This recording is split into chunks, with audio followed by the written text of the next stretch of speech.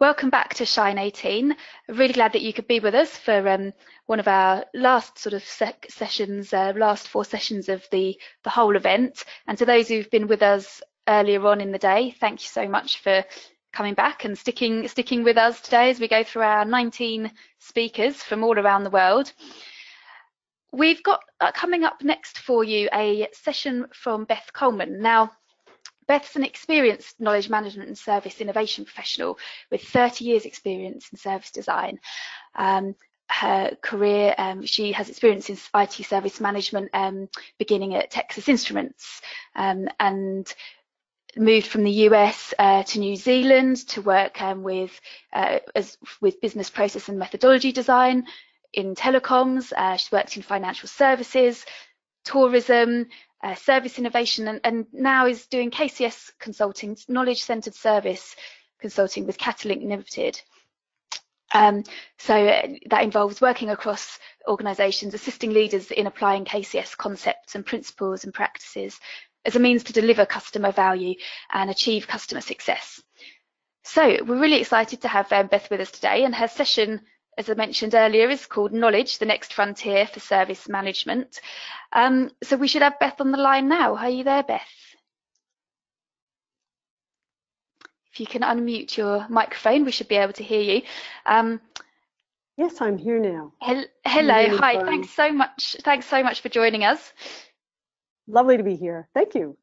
And I believe you're presenting today from California, although you live usually now in New Zealand, is that right? Yes, I'm in Berkeley, California today at a work center shared space. So it's great. Oh, fantastic. Okay, fantastic. And yeah, we'll go straight into your presentation if that's okay. I'll just give you the presenter control.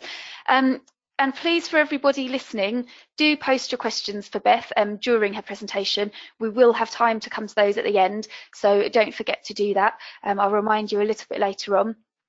But any time that a question pops into your head, just post it using your webinar control panel, and we'll come to them at the end. So, Beth, I can see your screen. That all looks great. So I will let you carry on. Thank you. Thank you very much, Zoe. It's really a pleasure to be here. I've had the opportunity to listen to a few of the previous speakers. Kevin was talking from Samanage, Kat Turner. I listened to Kat's information on mentoring. Zoe, it was great to get your help in setting this up, and I'm looking forward to hearing more. I also had a chance to listen to Barclay Ray, and he was excellent with regard to how managers should move towards being more digital. And Erica Flora, fantastic presentation on her work in Agile. And of course, Jeff Romberg with the metrics. So I am very excited about all of the sharing that's been going on today. What I'm going to do is try to introduce you to KCS, Knowledge Centered Service. If you haven't heard of KCS, it is a methodology. And as mentioned by Zoe, I've been working with knowledge for some time now. My background, though, is in service design. Over the many years I've been primarily working in education, and service has been a key component of that. But my IT background started with Texas Instruments, and at that time they were actually leading in AI development, artificial intelligence, believe it or not. My journey to New Zealand took me to very distant regions, and one of the things I love doing is innovating. So I have a master's in business innovation and entrepreneurship, which I started, I'm a lifetime learner, so started only 15 years ago. And I was excited to find that there are a body of people in groups doing innovation, and one of those is the Consortium for Service Innovation. When I discovered the Consortium, I was very interested in the work they were doing around service management and how they are defining and identifying how knowledge can assist with service management. So I investigated the academy, which is the KCS Academy that they've established, and that is a course and training center which also provides consulting services. It is a profit-making organization which trains people to train and consult in knowledge-centered service. So I've become certified in knowledge-centered service through the KCS Academy. But I'm also very much a follower of the Consortium. One of the things that Jeff was talking about earlier is that it's very important to make comparisons to benchmark your organization against others. The consortium is designed to allow that to happen with its members. So all the members who are primarily involved in service innovation are constantly talking to each other and establishing the benchmarks for how they can improve service. And part of that, of course, is to do with knowledge. There are other innovation work activities that they're doing and projects they're working on, and you can find all of that on their website, which you'll see soon, but it is called serviceinnovation.org. I will also mention later what the KCS Academy website is, but at this stage, we're really talking about innovation and we're talking about knowledge, the new frontier. So why do I want to talk about it as a new frontier? I guess perhaps it's because my experience with knowledge so far has been that many people are looking for opportunities around how they can use knowledge for their benefit in service management. And it is a new area in the sense that new technology is making it possible to do more with knowledge.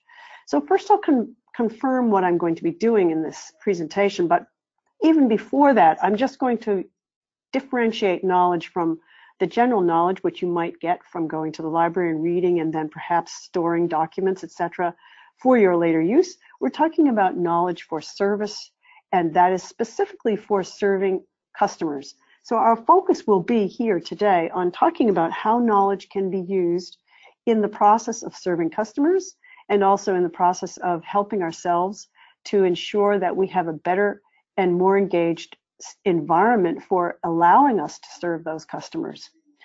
So first of all, what I'll do is I'll take us to the next slide, which is hopefully happening. There we are, the agenda. Our main focus is first starting with service transformation and knowledge and what is the context that I'm referring to. Then we go to the driver, creating a single source of knowledge. And of course, the journey, establishing KCS practices. How do we get there? What do we do with KCS in order to create a single source of knowledge and also to assist us in performing better against customer experience, ensuring customers have a better journey along the path of either sales or service. And then also we're going to be talking a little bit about a new area that is quite exciting called intelligent swarming. Intelligent swarming, again, is another area that is being discussed by the consortium, and they are constantly updating each other and producing information for the KCS Academy to introduce as part of their overall suite of services. The knowledge of human interaction and machine in collaboration is the last section I will be talking about. And a few of you have already mentioned that previously. It's going to primarily focus around the drivers for doing this work and how knowledge can assist. So I'd like to start first with a bit of information about what NASA does. I like the NASA website. They have a knowledge services area which provides information to anyone visiting on what they are currently doing. And they are doing this through a website portal which gives opportunity for people to learn about what NASA does and also to get a little understanding of the community. They call it the knowledge community, and it is a long-standing community which does interact across the organization. If you look through their website, you'll find lots of information on how they do that. The reason I like this site is because it does actually focus on their vision, the fact that they have a vision for the future and that they have a deep knowledge services area that they consistently support and provide information updated based on their current knowledge. The thing that really brings some organizations forward, and this is another example NASA does, is they bring together all of the information into one location for others to see. And they share it using a single source of truth, what they have all agreed to post or to provide through a process that they have set up themselves. So the focus on this particular section of our presentation is around how do we do that? How do we get to a single source of truth? So knowledge is vast in your organization. You may find knowledge in emails. You may find it in a portal that stores documents, a platform that has information stored such as a wiki. You may have shared information in your documentation around, for instance, how you organize yourselves in an IT shop. You may have procedures and processes that are needed when you're handling a call. All of that sometimes can be found in one place, but for the most part, it's distributed quite a bit across the organization. Our focus here is talking about why would we want to go for a single source of truth. And when I'm talking about that, I'm talking about a way of integrating knowledge bases so that people can access them more easily and find what they need quickly. If you have a central knowledge base, which may point to various locations in your organization, ideally people will find the information they need and can then use it quickly. So within service, we want to provide information that is ensuring that all of our current knowledge that we currently have across the team is updated naturally and through a way that is naturally focused around process that is done every day. So what we do in our daily activities is naturally updating our knowledge base. And getting to that is not easy. Sometimes it requires a little bit of analysis first on what knowledge we have, sometimes quite a bit. We also need to understand what knowledge is being used in order to serve the customer and where is it being used. So if you have a really large organization with complex and interactions between different groups as well as the customer in various locations, it's important to understand what is going on when a customer searches or when a staff member searches. How quickly can they find what they need? And where are those repositories held? Are they integrated? Can they be integrated? If not, how do we move forward with that? Is there knowledge that is no longer being used? How do we archive that? And should we delete it? Those are the kinds of questions that you might be asking when you're looking at your single source of truth for a central knowledge base. So the purpose of a central knowledge base is to ensure that we have the collection of experiences to date. So we want to know what people understand to be the most recent knowledge that we can use to serve the customer. Very often, we don't have that. We have captured it in our heads. We may be serving the customer with information we know is the answer, but it may have changed. So how do we ensure that we have the most current, up-to-date information? We create a knowledge base that can be constantly updated by the team and even by the wider group of the organization contributing to it. And in the future, ideally, some of that may be updated by the customer as well. So we're talking about technology that can allow that to happen as well as keep it secure. So at any time, any point in time, this knowledge base represents the best understanding of what we have collectively learned to date. Knowledge used to support is considered part of a key aspect of IT. And I've been working in the IT realm for quite some time. My focus here is on how do we make knowledge a considerable component of the support process. And when we're talking about support, we're talking about the entire level, all levels, including the service to the customer in a FAQ or listed area where they can find information. That might be a user portal, we call it sometimes a website FAQ. It is the place people go to access information that will help them solve a problem or get information and answer a question. So the considerations around creating a knowledge base that can be used to support include how do we create business as usual processes in order to engage people proactively in updating the knowledge base on a regular basis? How do we make sure that it is used by customers? Well, we need to write it for their use. So how do we ensure that our teams are writing knowledge that is useful and readable and understandable by the customer? Also, how do we make sure that we have a single source? Articles must link to each other. In order to do that, we need to make sure that when something breaks in a list or in a long IT article we might have, we want to make sure that if there is a different link that we're linking to in that list, that if it breaks, it's not going to break anything else. So we'll talk a little bit about how articles are designed or knowledge is designed to eliminate the possibility of failure when someone is searching and finding. Also, in challenges, we have to understand what we can do and can't do with existing knowledge bases. How do we control and manage knowledge or articles that are in a knowledge base to ensure that they are secure and that they are used by the right teams? And how do we train any new practices for engaging people, particularly people who are not highly trained in a specific area, particularly around IT, for instance?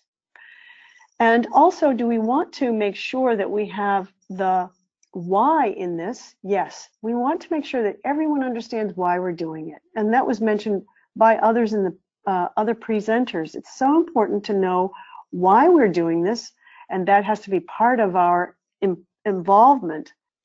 So across the organization, there are several ways of centralizing knowledge bases. One of them is to create a self-serve portal for us to serve customers, and that could be an intranet or it could be an intranet, where people who are in the organization can access knowledge. We also may have SharePoint libraries, for instance, and that's a very popular way of storing documentation for people to refer to.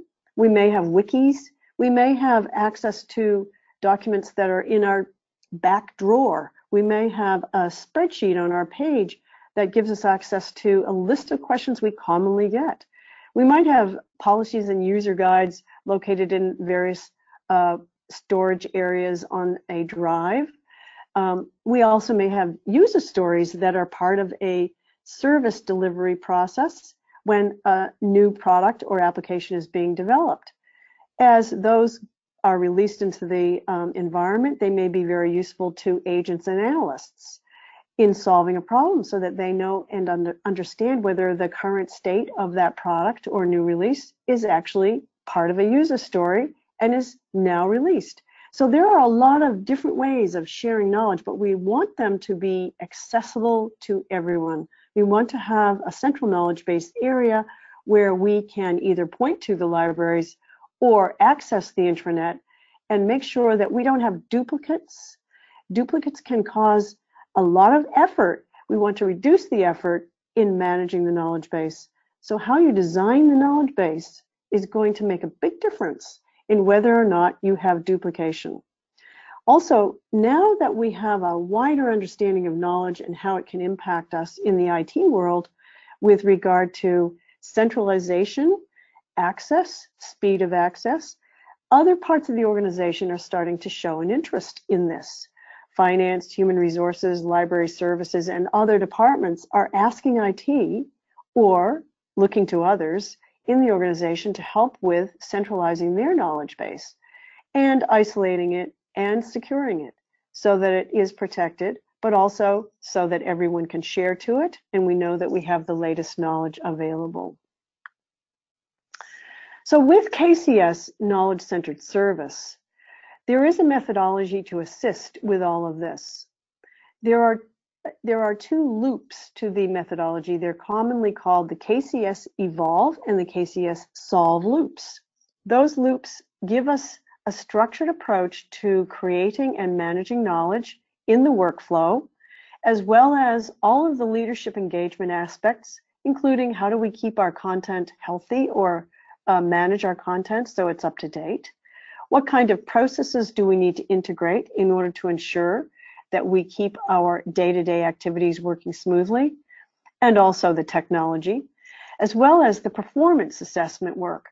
And that was exceptionally good, Jeff, when you described how things could be measured with a balanced scorecard. I agree with you totally. Everything is interlinked, and performance assessment is a very important aspect of how you manage your knowledge base. So once you start looking at KCS Knowledge-Centered Service, leadership and communication is going to be absolutely critical. One of the key focuses for us is to ensure that we start off with a great strategy, understanding how we're going to implement and adopt this methodology, and leadership needs to be engaged right from the start. Part of this would include ensuring we have a communication plan so that when we do start talking about metrics or measures, those metrics or measures are communicated correctly. so that people understand what we're aiming for and why we're doing it, rather than simply saying we want to create this many knowledge articles per month. We don't want to go that way. We want to say we want the teams to identify what their goals and objectives are, and then they decide where they will put their effort in order to achieve that. And I'll talk about that in a few minutes. So with the KCS Solve practices, we have capture, structure, reuse, and review. Those are structures that can be added to your current workday processes in the service desk, and they are structured so that they will be part of their everyday planning and use of the knowledge base. Ideally, what we want to do is capture the requester's context in a knowledge article. So in a service desk environment, when talking to the customer, we would adequately add information to a knowledge article that describes in the customer's terms what the problem is. It means that we would record that either in the ticket and then copy it over to a knowledge base article, or indirectly, we would immediately start capturing that information in different ways into a area that can be copied into a knowledge base, or start working directly into a knowledge article. So while talking to the customer, we want to capture their voice. How are they describing the problem? Otherwise, later on, when they're searching, they may not find the answer easily because we haven't captured their own words as metadata in structuring that article. We want to use their terms in order to make it easier for them to find the article later when they're searching, if it does actually if that is actually shared up to a service portal or an intranet. We also want to use simple templates and make it easy for everyone on the service desk to share their knowledge as they are creating the solve process or answering the question to a simple question. We also want to make sure that the content of a knowledge article is not so long and laborious that we can't find the simple, quick answer. So our structure has to be simple. It has to be using a template that is easy for everyone to access, easy for everyone to add to, and then also easy for everyone to review. The review process, which is down at the bottom, is to do with how we look at knowledge articles when we open them. Ideally, what we want to do is update them and make sure that we fix any changes to them in the process of review when we open the article, so that we don't have thousands of articles to review at the end of the year. We look at the articles as we open them and identify where there is a need to fix, or if we can, fix it ourselves.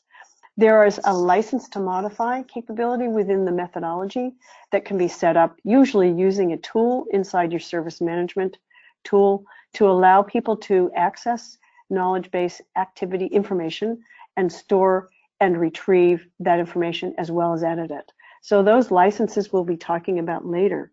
The reuse factor is really important. How do we know whether someone's using the article, whether it's being used in the service area for the customer, or whether it's being used by our teams? And how often is it being used? That can often lead to an understanding of issues such as where we may have product updates that need to be implemented to save time and reduce the number of calls coming in. So in the KCS process, we have roles. The roles allow us to identify who is now currently creating a draft, who is editing a draft of an article that we're writing, and also how do we help each other through a technical level of expertise. Perhaps we have a knowledge domain expert who knows quite a bit about the topic and wants to contribute. Those roles are identified as we gradually move through the process of adoption. Some people will have an interest and a need to publish for their area because they want to have greater, higher level reserved information or review of information at a high level, and they may need to understand the customer's words better. Those publishers who are adding information to the user portal may be the last reviewer of a knowledge article and may have the right to copy that article up to a user portal or an intranet. We may also have customers contributing. So our definition here of contributor, knowledge domain expert, candidate, and publisher is quite structured. We can see who's doing what, who has access to the article, who can change the article and publish it, who can review the article, and who can add information and update articles. The candidate in the center is the person who's going to be starting off with a knowledge idea. They may say, I think there's a great opportunity for a knowledge article. I'm going to add it to the knowledge base. So everyone in the organization effectively is a candidate. They can add new knowledge articles and they can review all their own articles as well as flag, which means add for change, or use. So if they want to use that knowledge article when solving a problem, they can do so. A coach is a really critical component to the KCS process.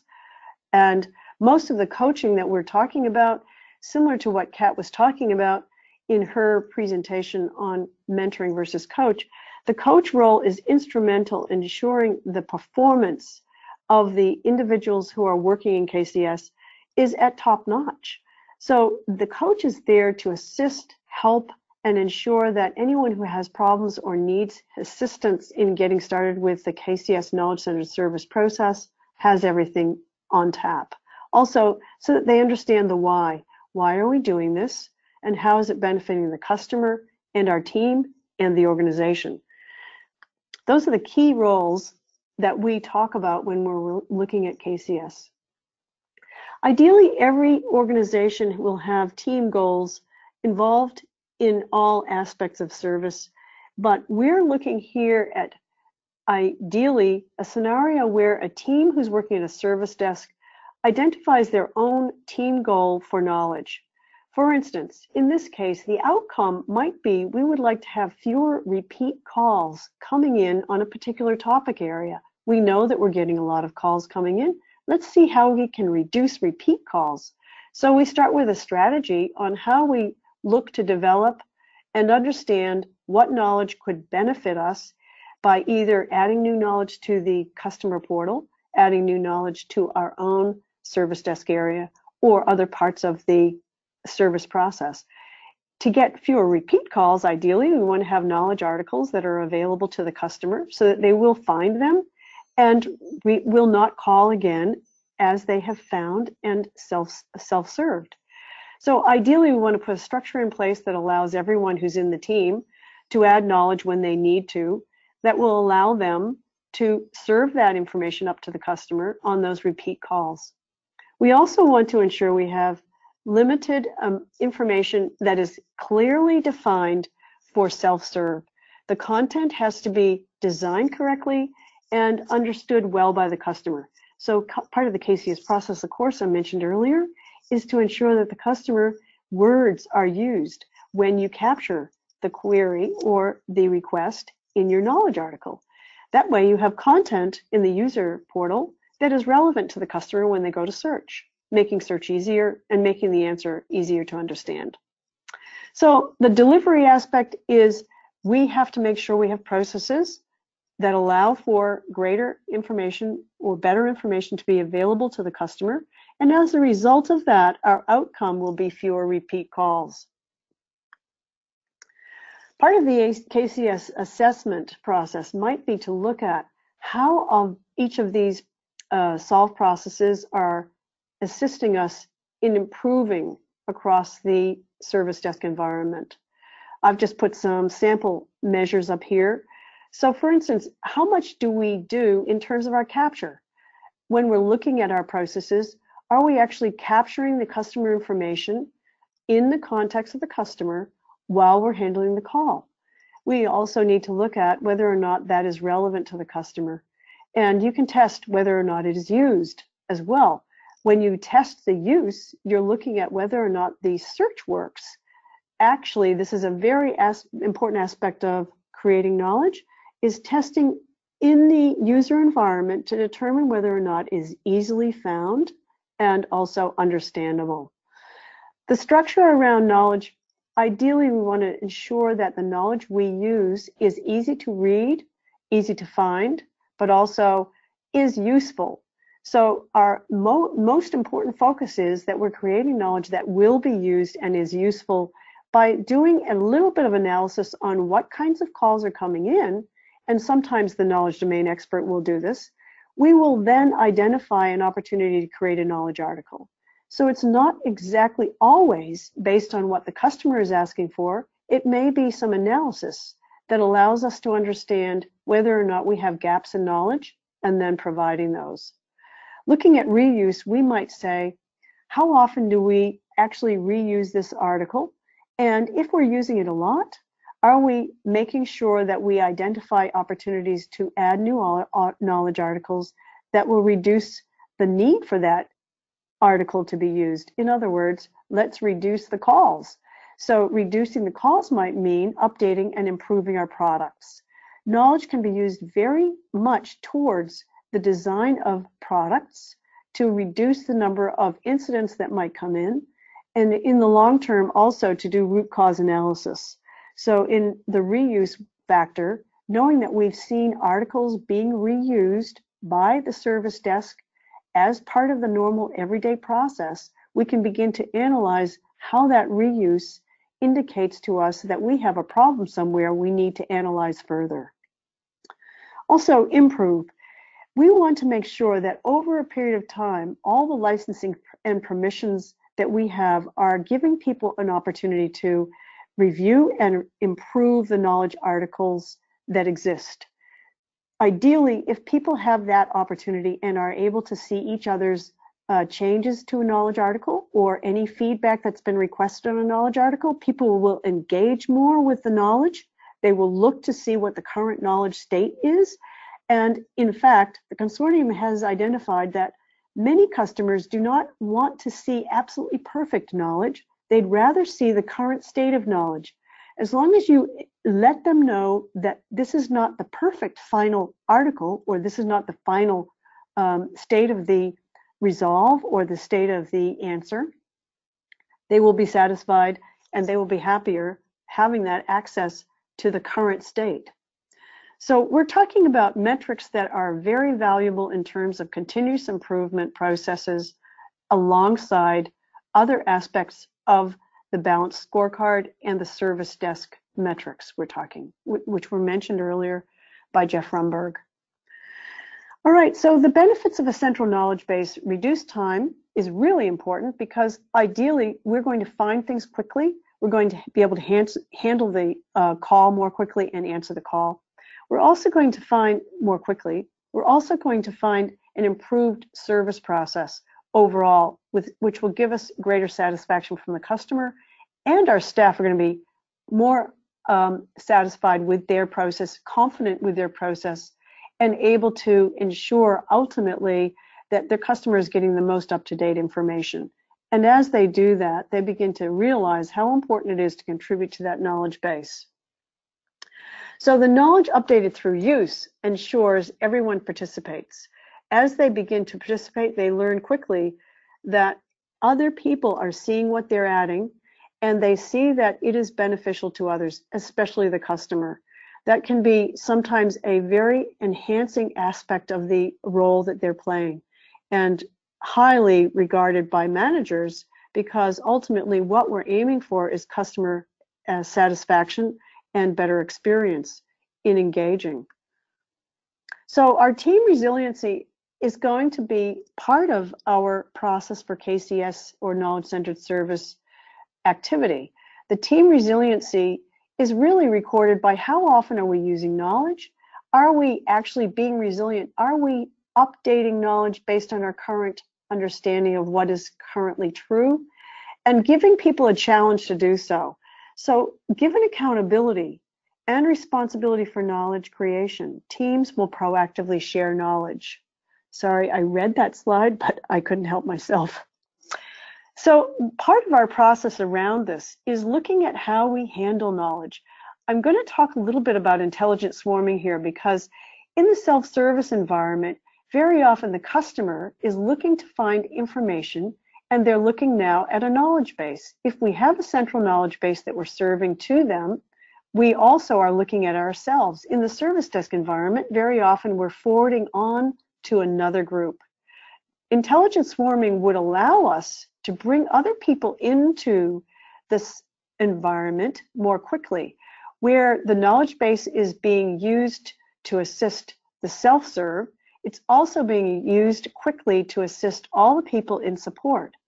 So with intelligent swarming, we may also need a second level knowledge base, which will be the profile of all of our staff who are available at any time, who could be called in on a call and allow us to swarm around the issue or swarm to ensure we have all the right people in place to handle that call more quickly. Ultimately, what we want to achieve here is faster service to the customer. If they can't find the article or the service is not provided through the self-serve, they will go to assisted. And in the future, assisted will look different. Assisted may have greater collaboration, where we move from a tiered escalation model to a collaboration model. And that may be allowing us to quickly bring people into calls and hand that over to the person who is taking the call, who then owns it. Also, we then bring in other groups, perhaps development and engineering, and product management may be part of that work. Ultimately, communities and social media and insights on how they're using our knowledge base could also contribute to the central knowledge base and single source of truth. So here we are looking at how do we move to this. We have to look at the teams and the groups that are working with the customer all the way out into our organization and across our organization to understand that support is a network. Ideally, we want to make this possible by using tools. Some new tools may be available to help with that. There are some great ones out there, but it's not necessarily the only way. You may use spreadsheets even. Support as a network means that we're talking about people and how they interact. And those people are designing their own way of working to get the information to the customer as quickly as possible. We want to create a learning organization where we value the knowledge that we share and encourage people to share knowledge rather than hoard it or make it a way of keeping them ensconced in their own ivory tower. We want to ensure that people are sharing that knowledge and making it viable for others to learn. So we're creating a learning organization. Ideally, we want to use Agile as a means towards that, and there are some great processes that were mentioned earlier, and I want to endorse all of those. Also, we want to work on change management from the point of view of how are we inspiring and empowering people to do this work. Those areas are really critical to engaging people all the way along and ensuring they feel empowered in making this work. So they have to understand the metrics, and they have to understand how the metrics that they use are engaging the customer more proactively, either through discussions with the customer and requesting information from them to build the knowledge base, or even later in making sure that the processes in the technology are quick and allow us to search more effectively. Where you're talking about it with intelligent swarming, one of the key companies that's involved in doing this work and bringing all of the tiers together is Cisco. One of the things they've recently stated is it's so simple. You just get the right work to the right person, connect that person to other smart people, capture what they do and reuse it, and do it all in the workflow. And the way to do that, ideally, is to have people connected easily and to have knowledge available. So here's a sample of some of the things that we look at when we're talking about intelligent swarming and getting the right work to the right resource at the right time. We do have to understand that this is new. There are tools out there that will assist it, but really it's ideally going to provide us with a structure around how people work together, and we don't need to go into huge investments in software to develop this. It's about process and people.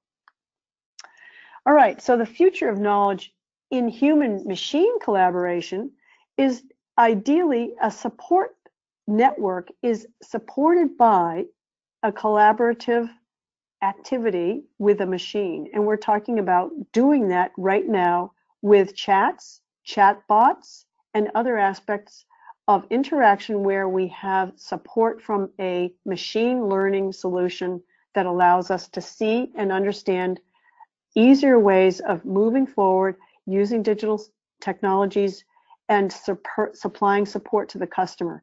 So where we have repeat calls, where we have information that's available, readily available up in the portal that reduce repeat calls, we make use of it.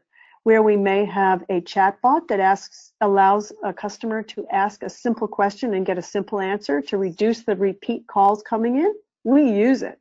So ideally, we want to think about these tools, these human-machine collaboration, in a way that is really positive, that gives us a better understanding of what customers need, and also to keep all of that repeat work off our desks so that we can focus on the work that's really important. So this kind of effort is not going to be negative. It's going to be positive for us in the end. And most people do get it once they understand that the human-machine interaction provides us to create better understanding of the customer and generate better information for the customer. We also want to make sure that we have a better understanding of how people are using devices. And that can be coming through on knowledge. So where we actually see what they're searching for, how they're using knowledge, how often are they looking for information, especially in the sales side, but also in the service side. That insight will help us to develop better interaction with the customer through self-serve by giving them knowledge that is going to make sense and giving them knowledge that's relevant to them at the time that they need it. Predictive analysis. And that's one of the other things that the Consortium for Service Innovation is engaging on now. So ultimately, what we want to see is support as a network, providing all the information that is needed to the customer, as well as a quick response where they have an urgent need by swarming. We can allow all of the customer needs to be met more quickly through either knowledge or defined through an interaction with their device in a collective environment where they can even share and they can provide requests for new knowledge to be available to them. So it all is engaging the customer in a very positive way and ensuring that they have what they need at the time that they need it. Okay, here I am. It's now, I think, time for us to finish the presentation and take questions. Fantastic. Thanks so much, Beth. That was a really, really interesting presentation to listen to, with so many practical things that people can really do. So that's fantastic. So a question that is here, I've got here, is what would you say some of the biggest challenges are to KCS adoption? One of the key challenges for KCS adoption is the need to understand what is going to be engaging people in the new work process. It is a new way of thinking and a new way of working. So there needs to be an understanding by top management, and very often that means a communication plan and a strategy. Once that is completed and rolling out to the teams who are using this, there needs to be considerable understanding of any issues that come up, any questions they have, and any negative aspects of their response to using this new process, so that they can be responded to and so that people can get a better understanding of the why. So I think the challenge for a lot of people is it does take time. You do need to think about what this change means for people. And you need to be considerate of the history we have in the world of service that has been written for us, very much so, in a way that enables us to work in tiers, enables us to forward calls on, and think about how does knowledge support that? And then secondly, how do we actually want to look in the future? And the way we want to look might be more agile. It certainly seems to be the way everyone's looking, and might use human-machine interaction to save us time. And we need to plan that. So the challenge is taking the time out, thinking about it, engaging teams in it, and ensuring they're part of it. That's the challenge. Bring people from all aspects of the process into the design. That is really critical. Absolutely. And this question that's come in from a listener is very much along the same sort of lines. I'll put it to you, and you might have another couple of points to add. But she's asked, many organisations are very lean today. How do we encourage the change to collaborative support versus escalation? Well, lean is a benefit to KCS is very much focused around, let's make sure we have the right information for use by the right group. So the shift left concept that we talked about earlier certainly aligns very well with lean.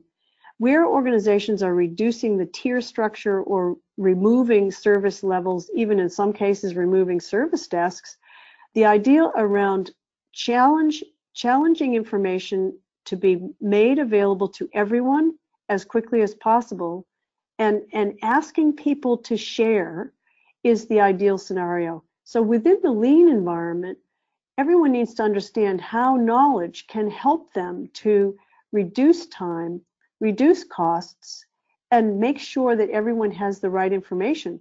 Part of that is we need to be able to have information available quickly. So analysis of the search, where are people looking? How are people wasting time in search is a really critical aspect of the analysis you do in knowledge management. And overall with KCS and using KCS processes, you are going to become leaner. You're going to find the knowledge you need more quickly, and you're going to reduce the cost associated with that search. Yeah, okay. So would you say that doing some of that analysis on kind of the gaps maybe, or on what you've got already, is that a good place to start? So if people are looking at, what's the very first step they could take? Yes. So many organizations will have knowledge that is sitting in archives and may or may not be used. The scenarios that come across us in the service desk environment, there may be old knowledge bases that have been written in the past that are still possibly useful. And what we've agreed on for the most part in most organizations is, let's look at what knowledge is being used now. Let's identify how often is it being used and where is it being used, and whether or not we want to archive it or keep it in our knowledge base. Ideally, we don't want a lot of old knowledge in the knowledge base. We want to reduce the knowledge that's getting into the knowledge base in the search and making it harder for us to find the answers we need quickly. So archiving is the way, and very often you may need to look back in the archive, because if you've been adding knowledge to your ticket as part of your everyday work process, you want to be able to do a trend analysis on how often have those knowledge articles been used in the past as well, to give you an understanding of where we were maybe 2 years ago with a certain type of question or a certain type of information that was requested by customers. So archiving is the way, but understanding how to structure that and making sure it's available to people as a second level is very useful and helpful. Okay, brilliant. Thank you very much. And I think that's probably all of the listeners' questions that we've got time for today. But thanks so much, Beth, for sharing that presentation with us. Oh, it's really exciting to be here, Zoe. I thank you very much for all your patience too. And I look forward to hearing the rest of the presentations. Excellent. Yeah, thank you. And as Beth says, we still have got 3 more presentations coming up, so do stay with us for those if you can. Beth's details are on that slide there, still showing. I'll leave that on there for a few more moments. If you'd like to get in touch, Beth, I'm sure you'd be happy to hear from people. Yes, please do give me a call, or I do collaborate remotely if you're interested in anything to do with KCS. I'm very happy to answer any questions you have.